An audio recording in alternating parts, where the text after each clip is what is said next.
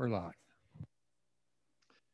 Good morning, everyone, and to those who have joined us live via Zoom this morning, and to those who will be watching the recording later on our YouTube channel. We're so pleased you've joined us for worship this morning. Our service this morning has been provided by the Regional Council 15, and it was prepared, as the screen says, by the Faith Formation and Leadership Development Committee. So hope you enjoy the pictures of lighthouses from around Region 15, which includes Nova Scotia and Bermuda. So welcome to this church service. The service, as I said, has been prepared by Regional Council 15, and hopefully it will be a project that continues in future years to provide communities of faith within the region with services of worship that can be used in the ministry when the regional personnel, when ministry personnel are away for annual meetings. The service is modeled on the opening worship of Regional Council of 15 meetings, and the theme this year was Beacons of Hope, and so how we are called to be beacons of hope in our church and in our world today.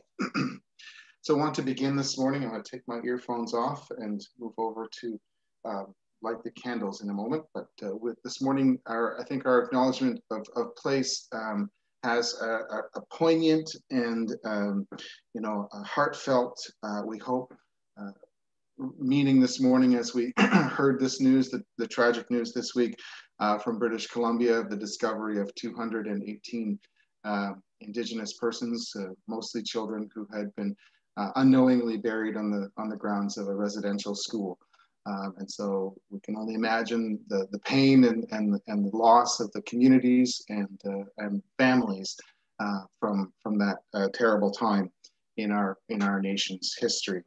And so it is with great respect that we gather in this place and remember with gratitude that we live and worship on lands that are by law the unceded territory of the Wabanaki peoples, predominantly the lands of the Mi'kmaq, the Maliseet, and the Passamaquoddy.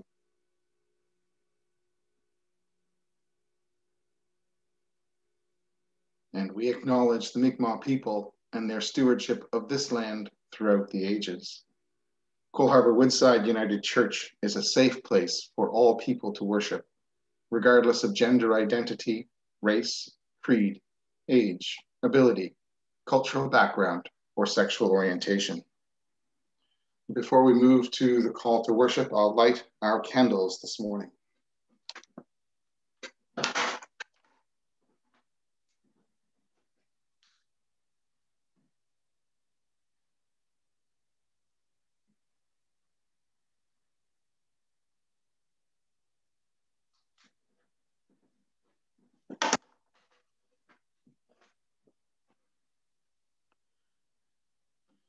Christ candle reminds us of Christ and Christ's light in our lives and in the world, and the smaller candle reminds us of the work that we have to do in honor and in remembrance of those all Indigenous persons who were abused and who died at the hands of those who were running residential schools, put together as programmed by our governments, and even participated in by us in the United Church. And so we gather, we honor, and we remember. So let us participate in our call to worship. In you, O God, we take refuge. As we think of those around us, both physically and virtually, help us to find space to be grounded as we worship you together. Let us have compassion to those suffering and be the strength and guiding light to all who reach out. We come expectant of a sign, a beacon of hope. Come, let us worship.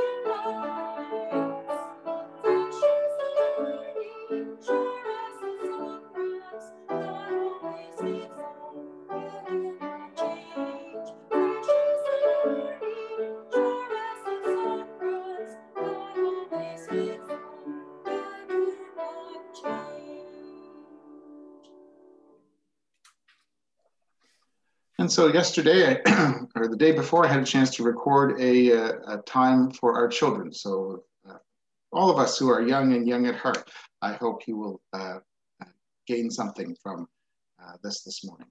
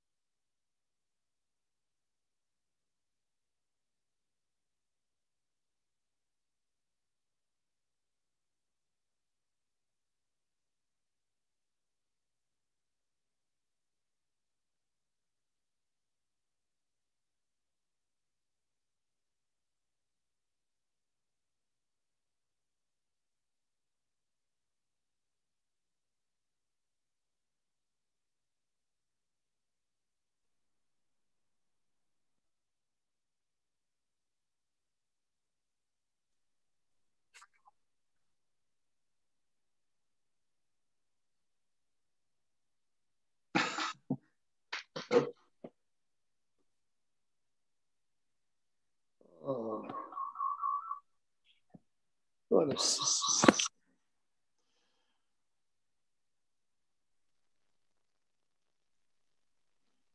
Okay, how about I just tell you what's happening in the video because we're having trouble with the sound this morning.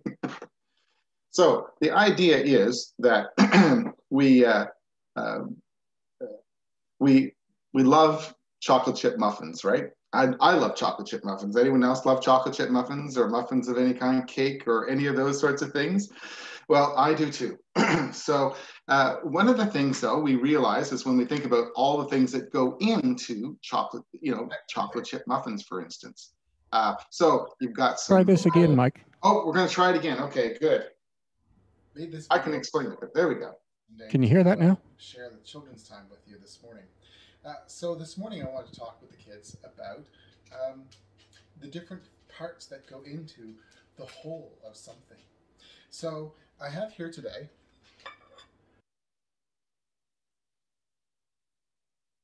some beautiful muffins that were made by Tamara for our son Joshua, and they look great. You'd eat those with no problem, wouldn't you? Yeah, I know I would. I love chocolate chip muffins. But I wanted to think about all the things that went in to those muffins. So, and I have them all assembled here this afternoon. So you need to start with some basic things. So flour. Now, if you took a bag of flour and wanted to eat that, that would be pretty terrible, wouldn't it? You wouldn't eat flour all on its own. That wouldn't be so good. Muffins also need some baking powder, and you wouldn't eat that by itself either. That would be really, really awful to eat. Ugh. Now you might eat a little bit of sugar because it takes sugar to make muffins. So you might eat a little bit of that. You may even need a little bit of butter, but probably not salt. That would be gross if you ate salt. Joshua's also lactose intolerant, so we give him soy milk. You could drink that. That'd be pretty good. And some people even eat eggs raw. I never have, but some people like them, but I certainly like them cooked. And then finally, the last thing that goes into these muffins is, of course, chocolate chips. And I could eat a whole bunch of those all by themselves without having them in a muffin. But the point is, all of these different things, they go together to make these wonderful, delicious muffins. And it's really interesting because that's the way we are as the church as well, isn't it? We're all different. God makes us with all of our own gifts and our own talents. God gives us the ability to speak, or maybe the ability to sing, or to read, or to be happy and to greet people, or just to be there when somebody needs it. God gives us all of those things. Can you imagine, though, if the whole church was only singers? It might be fun for a while. Or if maybe the whole church were ministers preaching all the time. Probably not so fun. We need a wonderful variety of things to make Cole Harbour Woodside United Church the wonderful church that it is. And sometimes those things don't seem so good on their own, like salt or flour or baking soda or baking powder. But when we take all of the gifts that we have in Cole Harbour Woodside United Church and we put them all together, we make something that's wonderful.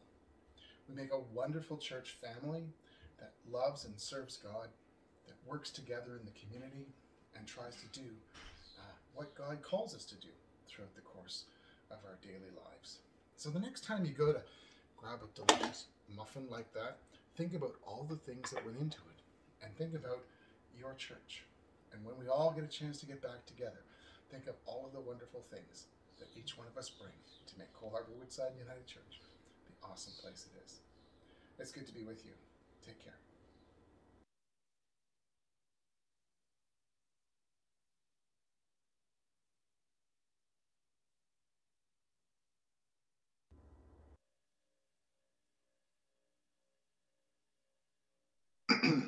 And now I invite us to share in the words of the repeat after me prayer. Dear God, thank you for good times. Thank you for hard times. Thank you for using all time to create this beautiful life. Thank you for the hope that you are always with us. Amen. We're going to sing again. Just the chorus this time.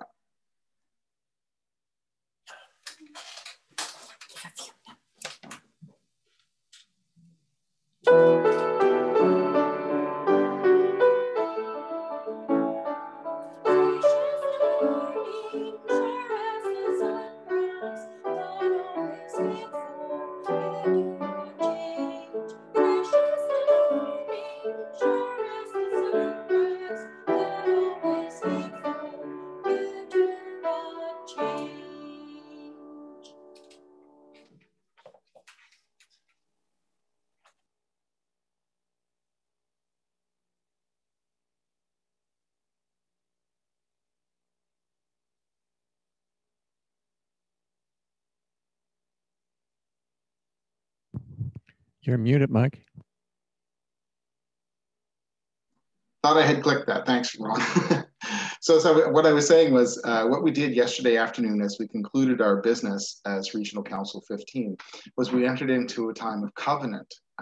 And in the church, we're familiar with covenants. We know of the covenants that God made with the people of Israel and the covenant that we have in the life, death, and the experience of Jesus' resurrection as God's people. But we also covenant with one another. Baptisms are covenants. Marriages are covenants.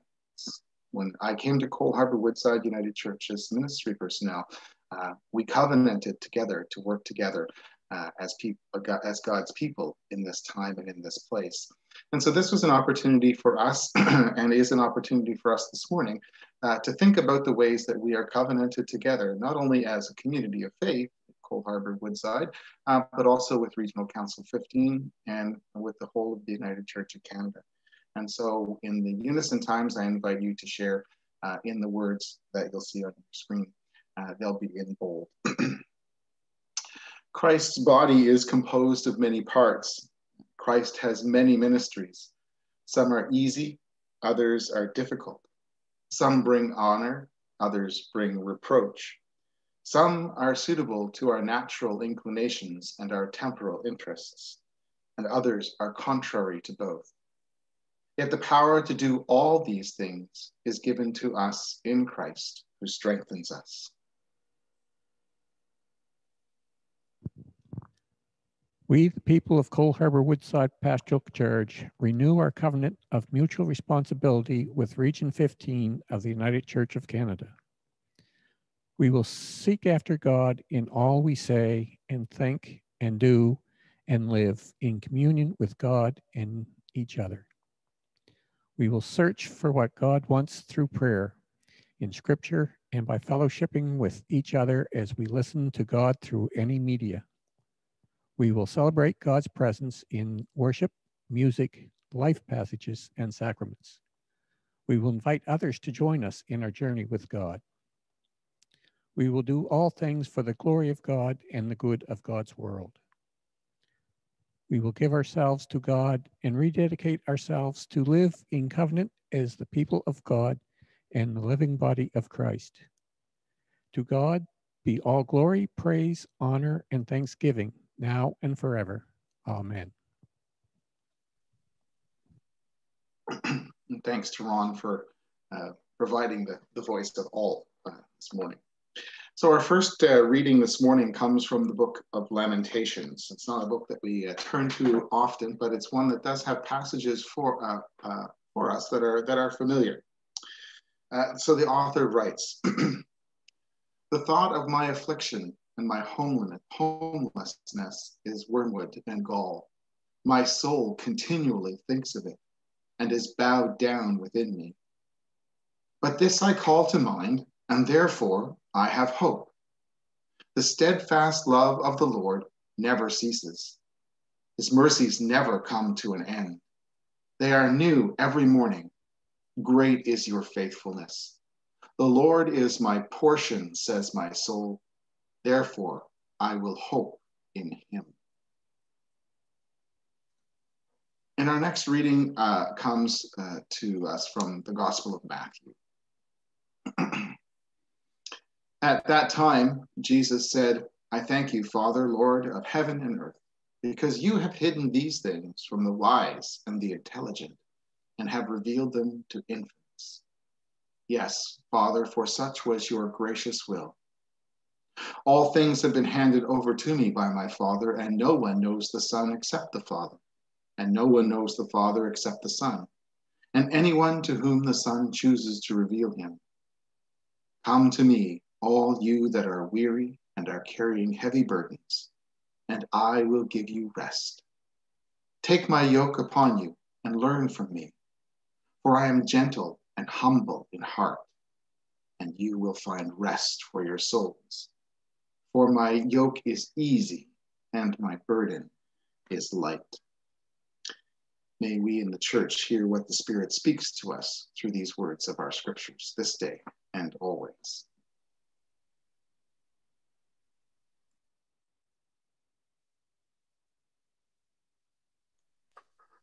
Let's sing together again.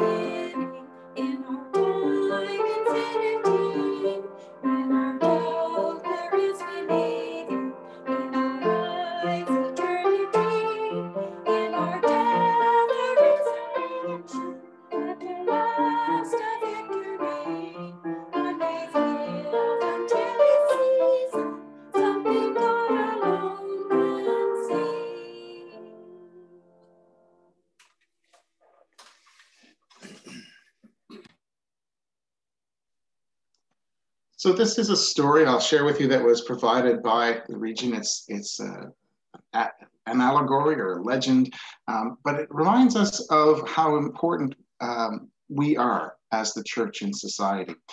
And I know that for a lot of us, we feel that perhaps as a church, we don't have any influence or we don't have any any place in the wider society that perhaps maybe our place has diminished and we're not able to bring to bear any sort of influence or whatever in our society. But I want you to think about the ways in which Cole Harbour Woodside United Church is a beacon of hope for those not only in our community, but because we participate in the work of Regional Council 15 and in the United Church of Canada as a whole, we truly are a beacon of hope for people all around the world. Yesterday, during our regional council meeting, we got to hear a report from the Mission and Service Fund. And there were people from all over the world, Canada included, who talked about how important the work of the Mission and Service Fund is for people all around the world, and the ways in which we as a church are helping them in their lives in very real ways. So I'll share this story with you this morning. So the story is told of an ancient culture that had itself high atop a rocky plateau, kind of like the Sambro Lighthouse that's there in the picture. It was surrounded by deep sides and cliffs. There was no path leading up or down, yet in spite of their isolation, the people had what they needed. Rich soil grew abundant crops, fresh lakes provided fish, and forests provided wood and animals, and deep wells were fed with springs of fresh water that were plentiful.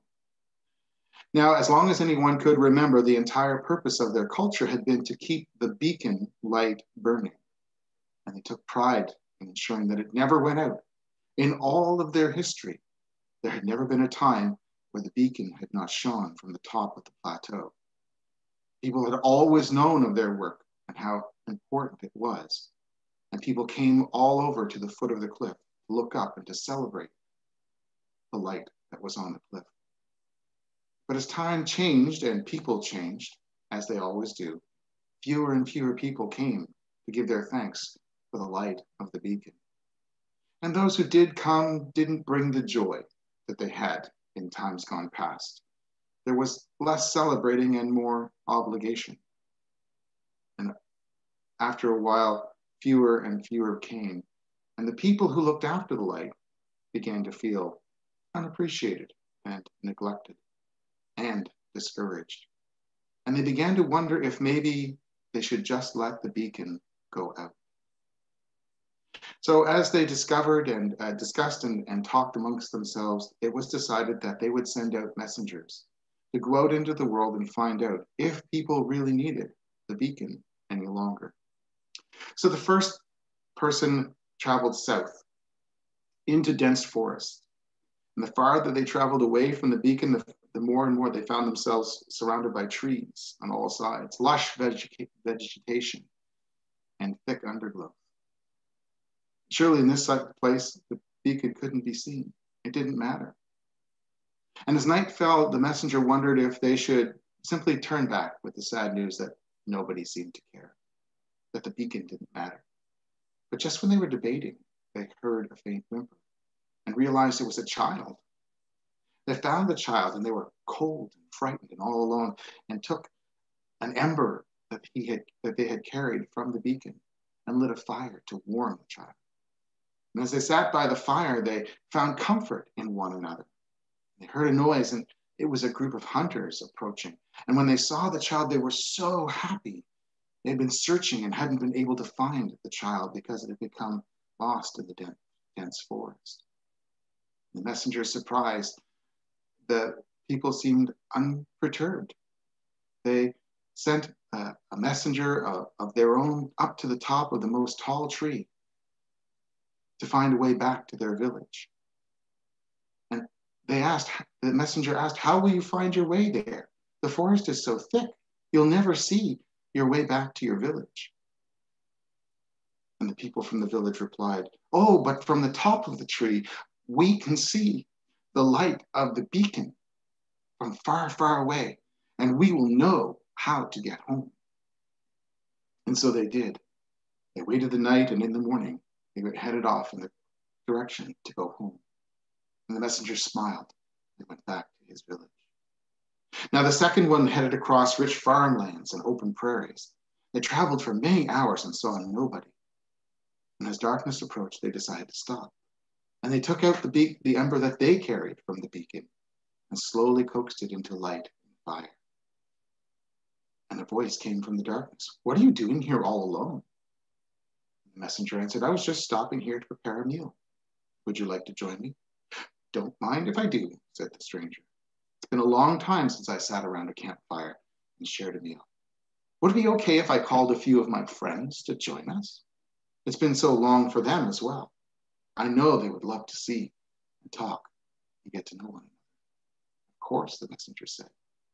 It was amazing how quickly things changed. The tiny sparks soon became a fire. Their camp chairs with food and drink.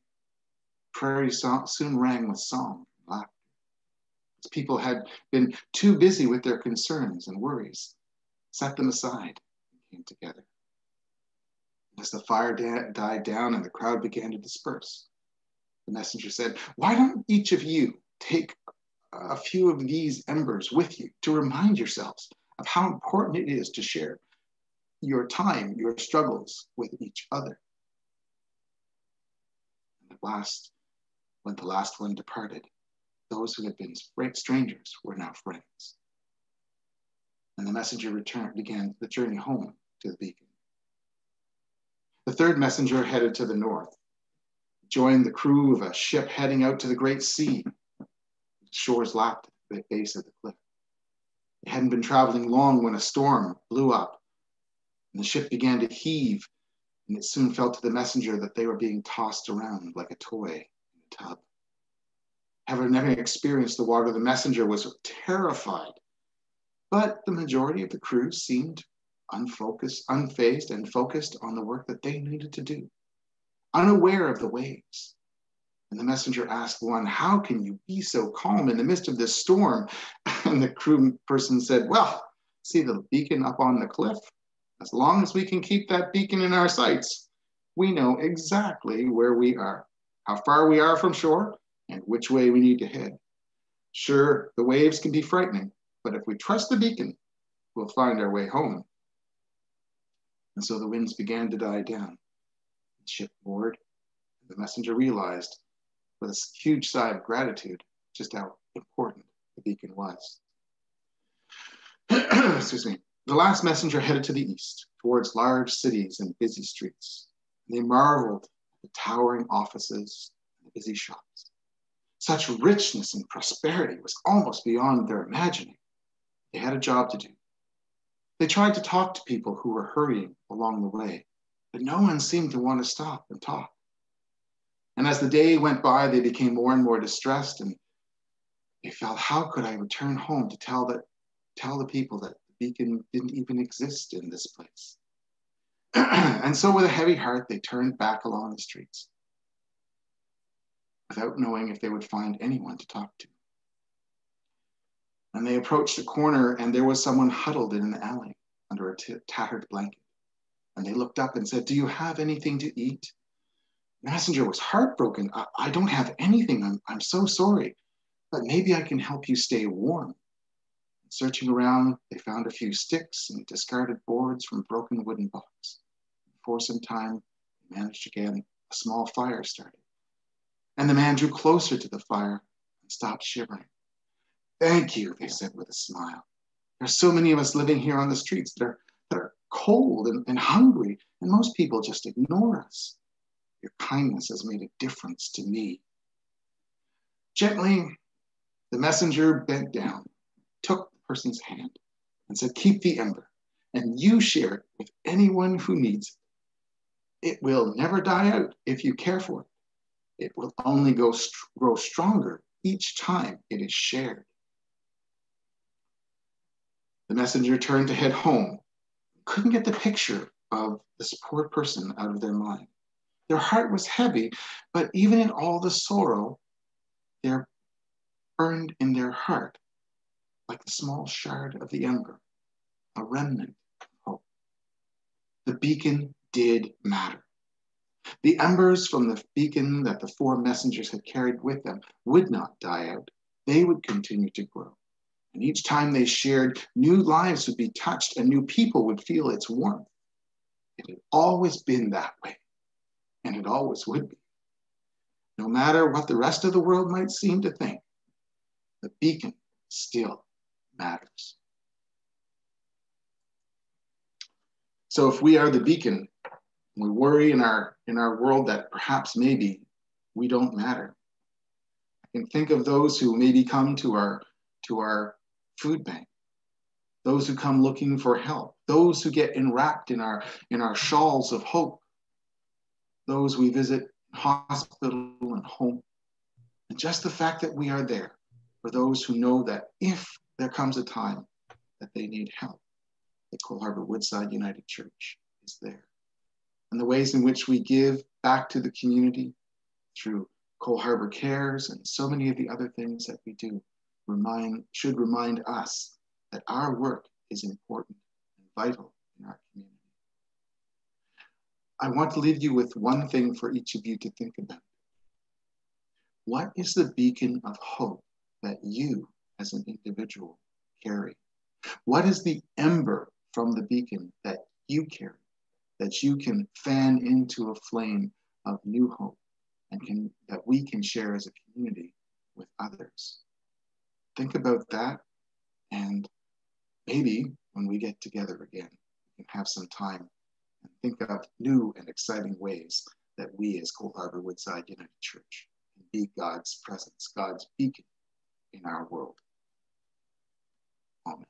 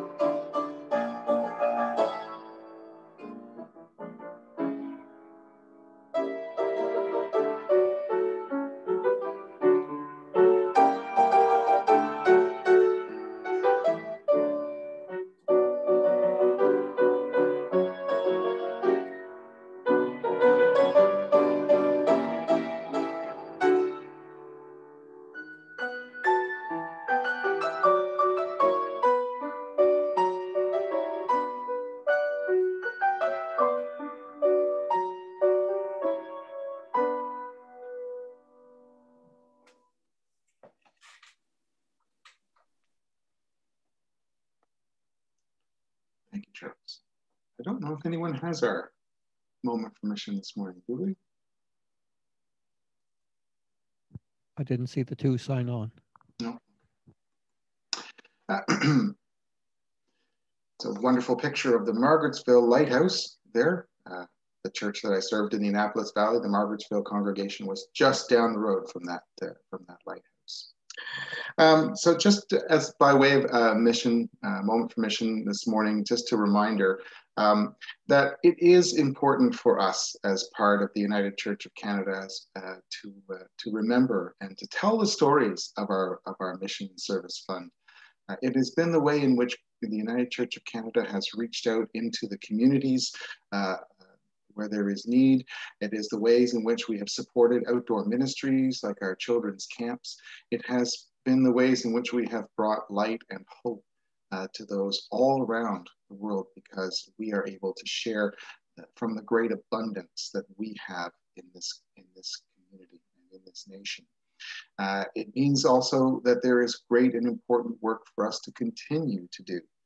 And although the offerings to our Mission and Service Fund nationally have declined over the years, its work continues to be important.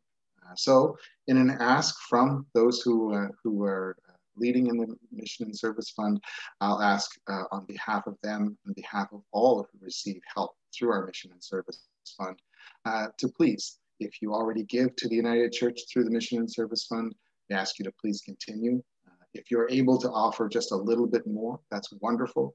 And if you haven't been giving to Mission and Service, I really do ask and encourage you to make that part of your regular giving as part of our life and our ministry in the world.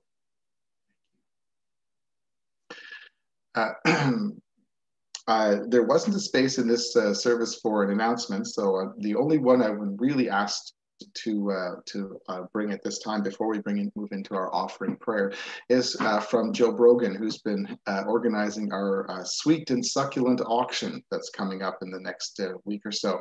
And she has been so excited and so thrilled to have 27 people offer things for the auction. So that is more than what she had hoped for. And so that's wonderful. She's greatly appreciative. And so I just ask you to watch the announcements in the coming week for that auction to open. If you're on Facebook, you can go onto the church's Facebook page and have a look at the things that are being offered. And that's the way you will bid. And for those of you who don't have Facebook, there is opportunity for you still to bid on things, and that will come through the church office over the coming days. So please do watch for that. I invite us to share in a time of offering prayer this morning. We don't always know how much money we have or how much we will need. In precarious economic times, we are tempted to hoard our money for ourselves. In this offering, we can show our faith and our hope that God will supply all of our needs. We walk by faith and hope. We live by faith and hope. We give by faith and hope. God of great gifts, you have given us so much. Accept these gifts from our hands, our faithful response to your abundant grace. Amen. And I invite you to follow along with the prayer, caring for our neighbors.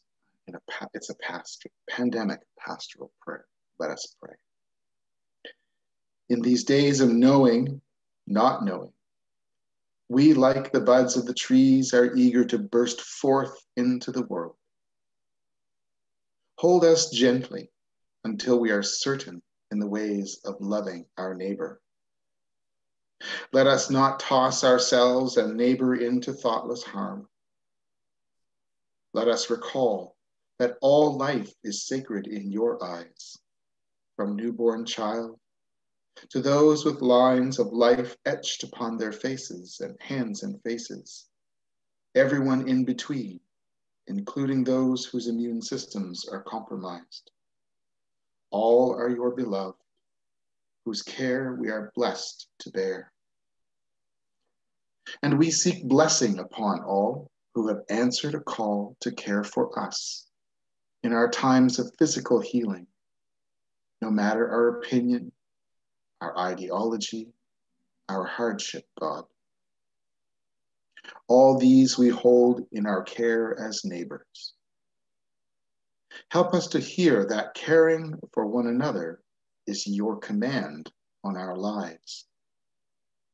Open our ears to hear the tragedy in this time of coronavirus, and not only our own anxiety and grief that may come on blustering words and tired rhetoric. Instead, let us think on how we will make the world a better place. Instead, let us think on what kindness, however small, we might offer someone. Instead, let us remember that our life is not our own, but belongs to you. Instead, let us dream how we might enter our communities to be a beacon of hope for those living in disorder, and to come alongside them while they find order, alongside them while they reorder their lives. Help us always, God, to remember our promise to you, that we will care for our neighbors as ourselves, that your Son Jesus taught us. Let us lift these prayers and all the prayers of our hearts into one as we pray together, as Jesus also taught us. Our Father in heaven, hallowed be your name. Your kingdom come. Your will be done on earth as in heaven. Give us today our daily bread. Forgive us our sins as we forgive those who sin against us. Save us from a time of trial and deliver us from evil. For the kingdom, the power, and the glory are yours, now and forever. Amen.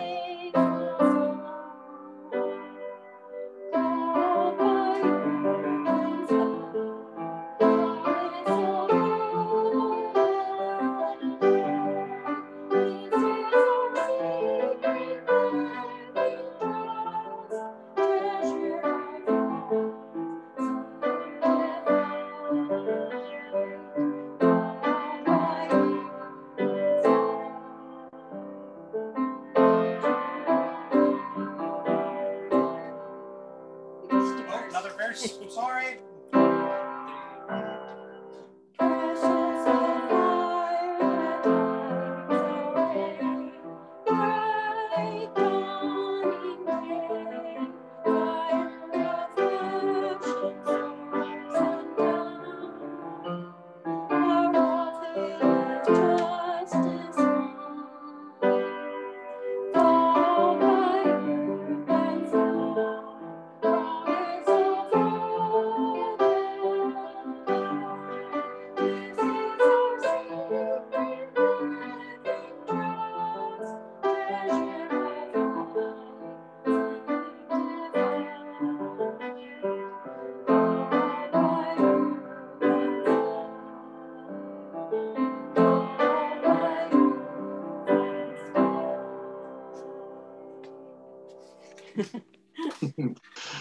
Thank you, Audrey, for keeping Charles on the straight and narrow and getting to that last verse. Well, thanks everyone for joining us this morning, and so good to be together, and it'll be good to be together again in the days that are to come. But as we leave this time of worship, go out and be that beacon of hope within your communities. Help those that need the strength of hope to carry on each day. Be the beacon of light that can be saving grace for each of us. Shine bright and share the stories of hope that can sustain not only us, but all those around us as we move into each day. And now, as we go, may the grace of our Lord Jesus, may the love of God and the grace of Jesus Christ and the presence of the Holy Spirit be with you wherever you are and in the week ahead. Amen.